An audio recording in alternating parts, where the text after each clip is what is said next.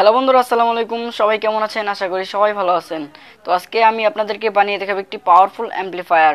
তো আপনাদের সাথে থাকবো আমি ফিরোজ। আপনারা দেখছেন রিয়েল ইলেকট্রনিক্স। চলুন শুরু করা যাক। আমাদের এই অ্যাম্পলিফায়ার সার্কিটটি প্রয়োজন হবে। সার্কিটটির নাম্বার হলো TDA 2009।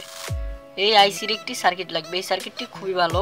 এই দেখুন, ভলিউমও দেওয়া আছে, বেস, ট্রেবল এবং ভলিউম, মেন ভলিউম। আর এটা দিয়ে আমরা এরকম একটি স্পিকার বাজাতে পারবো 4 ohms 25 ওয়াটের। এরকম একটা বড় সড়ো স্পিকার চালাতে পারবো।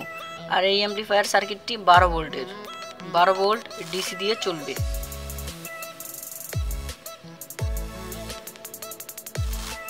দেখুন, এদিক দিয়ে সব কানেকশন দেওয়া আছে। তো এখন আমরা স্পিকারে কানেকশন দিব। সার্কিটে সব লেখাই থাকবে, উপর দিয়ে লেখা থাকবে আর নিচ দিয়ে দেওয়া থাকবে যে কোথায় ঝালাই করতে হবে। ঠিক আছে, দেখুন আমরা এইভাবে করে ঝালাই করে দিব। আমরা স্পিকার কানেক্ট করলাম।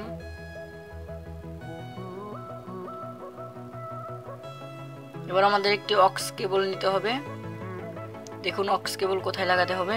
এখানে লেখা আছে ইনের নিচে যেই দুইটা তার আছে সেই দুইটা তারে আর কি টার্মিনালে আমাদের এই অক্স কেবলের দুটি তার ঝালাই করে দিতে হবে।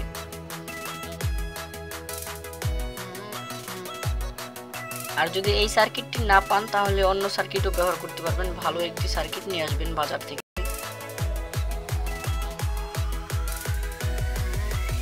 এখন আমাদের দুটি তার ঝালাই করতে হবে 12 ভোল্ট পাওয়ার দেওয়ার জন্য। তো এই দেখুন এখানে লেখা আছে 12V। এখানে পজিটিভ নেগেটিভ চিহ্ন করাই আছে। আমরা এখন লাগিয়ে দেব। এটা 12 ভোল্ট ব্যাটারি দিয়েও চলবে, 12 ভোল্ট ট্রান্সফরমার দিয়েও চলবে।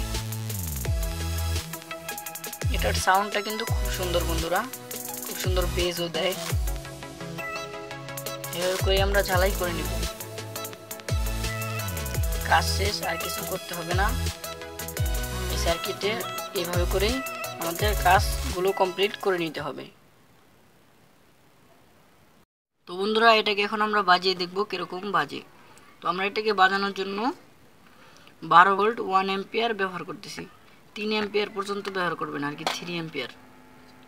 আমি 1 অ্যাম্পিয়ার দিয়ে চালিয়ে দেখাচ্ছি। আর এখানে একটা হিটসিন লাগিয়ে দিবেন, ভালো হিটসিন ব্যবহার করবেন। এটা কিন্তু খুব গরম হবে।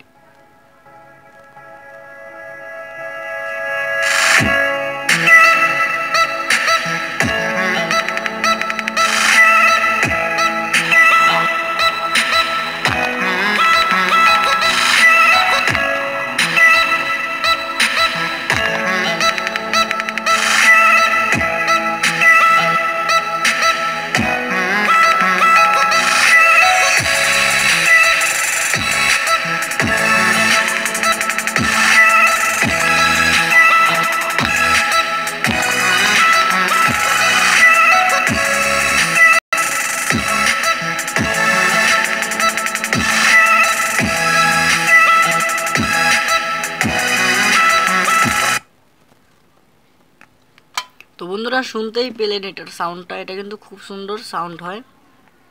আর এই যে হিটসিনটার কথা বললাম, হিটসিনটা ভালো ব্যবহার করবেন। সার্কিটটি প্রচণ্ড গরম হবে। ভিডিওটি ভালো লাগলে একটি লাইক করে দিবেন।